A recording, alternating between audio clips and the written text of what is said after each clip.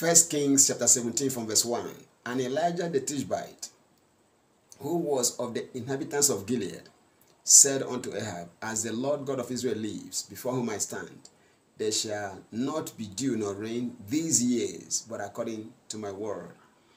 And the word of the Lord came unto him, saying, Get thee hence, turn thee eastward, and hide thyself by the brook Cherith, that is before Jordan. And it shall be that thou shalt drink of the brook. And I have commanded the ravens to feed thee there. I have commanded the ravens to feed thee there. So he went and did according unto the word of the Lord. For he went and dwelt by the brook Cherith, that is before Jordan. And the ravens brought him bread and flesh in the morning, and bread and flesh in the evening, and he drank of the brook. God commanded the ravens, birds called ravens, to feed Elijah the prophet. And the birds, the ravens, heard and obeyed. If God commands you in your lack to give to a man of God who is a bigger man than you are, will you give? Who has more than you have? For any reason, will you obey? I want you to hear me and understand this about this. Job chapter number 38, verse 41. The Bible says, talking about God, who provides the ravens his food. It is God that provides the ravens his food. When his ones cry unto God, they wonder for lack of food. Look at it. It is God that is the provider of food for the ravens. Now, when the young ones of the ravens cry unto God, they wonder for lack of meat. In spite of their wandering for lack of meat, God commands them in the time of famine, when they are looking for food, to carry food that they need for themselves and for their young ones that are crying to Elijah the prophet, and the ravens will obey. That's why God provides the ravens his food. Look at Psalm 147 verse 9. Psalm 147 verse 9. God giveth to the beast his food, and to the young ravens which cry. The young ravens cry, and God gives them their food.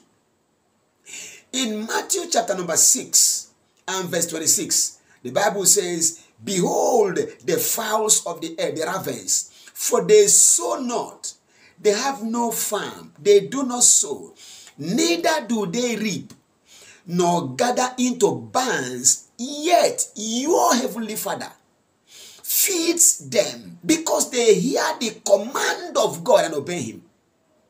Are you not much better than they?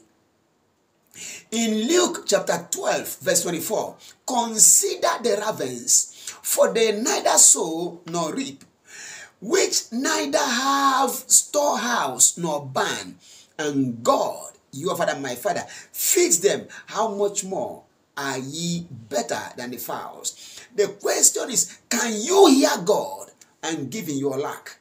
If you need food for your children, I'm not talking about money for rent, for food, money for food, and you want to prepare your last meal and eat, can you hear God, obey him, and give to a man of God, or give to God? What you give to a man of God, you are giving it to God. And when you obey God, who has commanded you to give to men of God, God becomes absolutely responsible to undertake and return to you harvests, returns, that will amaze you. The ravens obeyed, and God did not let them and their children die of hunger. Nobody can obey God and not be surprised by God. Hear me well. The reason why the church is struggling, or why many of God's people are living in lack, even in the midst of abundance, is because of their stinginess and selfishness in giving. Can you give as a raven when your young ones are crying? You are carrying bread and meat to a man in the morning and in the evening. Can you do that? Can you do that? Won't you say, this food, I must take it to my children first? That is where we miss it. When you are a messenger or a servant, you are expected to obey your master. You are expected to obey your Lord. So when God says, give me this, he knows your needs. He knows the things you need. When you obey him, in spite of your needs, you open yourself up for amazing returns from the Lord.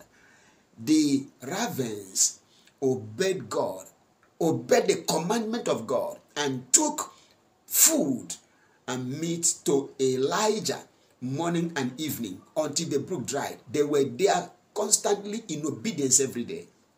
And when the brook dried, God moved Elijah to the widow of Zarephath. Also, God commanded the widow to give to Elijah. 1 Kings 17, from verse 8 to the end of the chapter.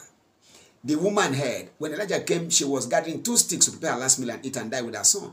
Elijah told her to get him water, and she was saying, no, get me also something to eat. The woman said, as the Lord your God lives, I have nothing but a handful of flour and an oil in a cruse. I want to prepare this last meal and eat and die. Elijah said, you won't die. Do what I say. For God says, if you can obey his command and give, no famine will affect you and your family. She went and obeyed, and for 3 and 6 months, for the 2 months, God kept supplying. That's the Bible. Luke 4, 25-26. Christ said there were many widows in Israel who were praying to God and crying and suffering and dying. Yet, a widow from Zarephath that heard give and obeyed God and gave to a man, God supplied her needs, met all her needs for 3 years and 6 months. God can meet your needs today. All he demands is your faithfulness in giving. When God asks you to give, he's not asking you to give because he hates you. When God said to the raven, go and give Elijah food, and the young ones of the raven were crying because of hunger, God was not wicked to say, go and give to a man who can look after himself. There's no man that can take any food to the raven's children up in the sky or anywhere they are. Nobody can do that. But God knows how to take care if you obey him. Let me tell you this. No matter where the provisions will come from or what God will do, if you can obey God, I don't care the odds, God will meet your needs. The ravens have their nest up in top rocks or anywhere, up in very top of the top of big trees. Nobody can climb such places. Yet their young ones are crying and they are carrying food morning and evening to a man. Haba, can you do that? If your children, as a man, if your children are crying, can you leave giving them food and come and give me food? That's the problem we have as people. We reason and our reasoning becomes our trap.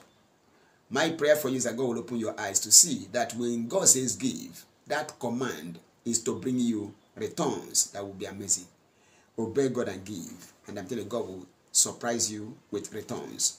Whatever we need is available, but God tests us. Can we be faithful to him in obeying him? Then I'm telling you, God will surprise us by his blessings. My prayer again for you is that from today you will never struggle to give, because your wealth, your prosperity is in your giving. God bless you. Peace.